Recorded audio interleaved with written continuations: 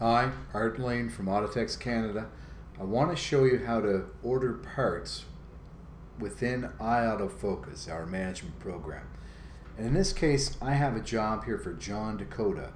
And I can see he's still a new vehicle here, but the parts haven't been ordered on this job. Well, it's very easy to do within this program. All I have to do is right-click on that job and go to Parts Management. Now, from here, I've got a breakdown of which parts are aftermarket, which parts are new. Let's take the new parts here. I'm going to select them. And I'm going to order these parts from a preferred vendor. Now these are lists you set up when you install the software. And in this case, I'll bring them in from Honda. So what does it do? It automatically pops a PO order on the screen. It numbers it for you, which you can change if you want. It has your contact information in here, and if you like, you just print that PO off. You can fax it. Nice thing about it though, it's all filled in for you.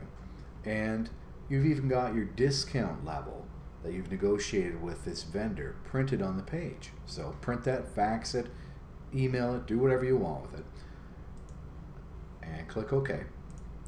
So those are ordered now, and these aftermarket ones, I'm just going to shift and select those. I'm going to order those from a different vendor. Let's say it's Auto Parts. Same thing, PO number with increment this time. Again, you can change that. And you can print or email a PO just as easily as we did last time. And I'll click OK. I'll click OK again. And that's that. Now, the screen will need to refresh. You can wait for it to do that, or you can force a refresh just by clicking Work in Progress again. And now you'll see that John Dakota has ordered parts. And that's it.